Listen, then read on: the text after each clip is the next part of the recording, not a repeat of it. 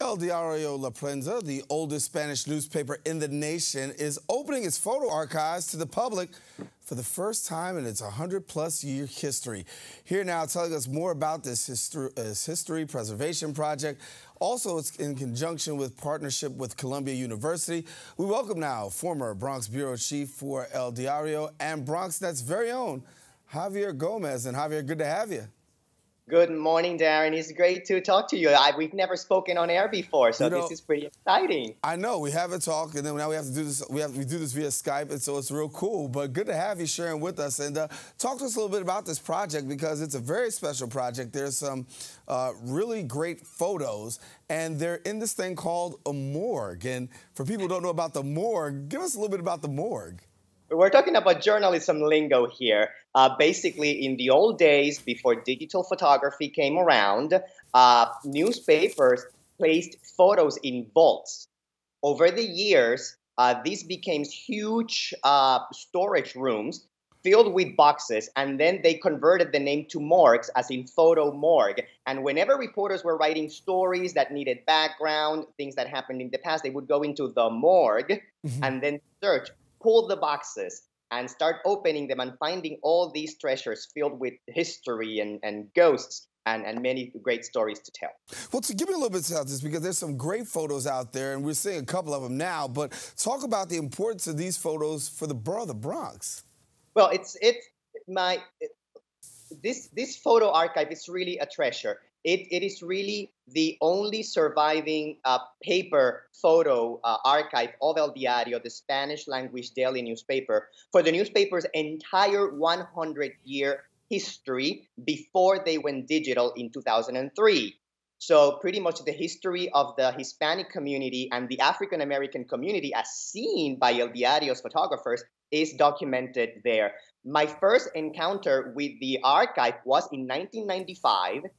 When I arrived in El Diario, I was a very young, green, naive intern while studying journalism at the City College. And part of my duties as an intern was to help maintain the photo archive.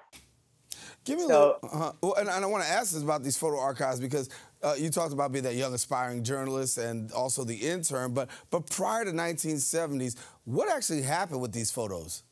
Well, sadly, El Diario went through various relocations throughout its history. First of all, there were two newspapers. I'm not sure too many people remember. There was El Diario and there was La Prensa.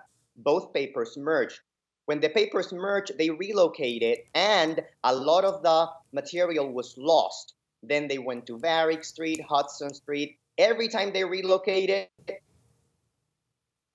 a little collection was lost. On top of that, the morgue, when they were on Varick Street, the morgue lived in the basement of the newspaper. And for those familiar with the area, it's a little downhill going into the Holland Tunnel. The main water pipe broke on the street and flooded the entire photo morgue, ruining pretty much virtually every photo pre-mid-1970s. So when El Diario, I worked at El Diario as a reporter after my years as an intern for about 4 years, and then El Diario brought me back in 2013 to help them orchestrate the centennial. We were looking for projects that meant legacy, and preserving this archive and not only saving it, but also making it available for the public, anyone who wants to see it, from students, researchers, historians, or just people who want to see what's in there. That was at the top of our priority list. Luckily, when the project came around, I happened to be the person who knew the archive the best. Wow. Pretty interesting history there. Let me ask this about people. You talk about people who may want to see these records and access them and see these photos. I mean, we saw some of them here, and they're pretty telling photos. I think we saw one of them actually was Dave Valentine early on. How do people get the opportunity to access these photos, and where do they go? The photos lives in the rare book and manuscript library at Columbia University. There is a link online, so people who are interested in accessing the files can log on and request that specific materials be brought.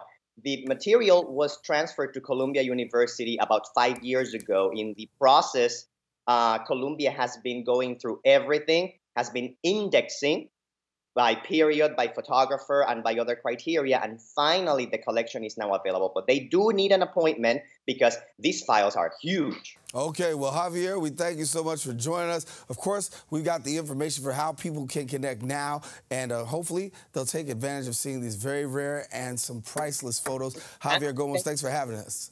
Thank you. Thank you to Columbia University as well. By the way, they also took El Diario's library. All right. Check it out. Well, thanks a lot, Javier. Talk to you real soon. Thanks, Daren. See you soon. See you in person. All right, talk to you later. Take a quick break. Listen, we got more show coming up after this, and if you like music, keep your ears tuned.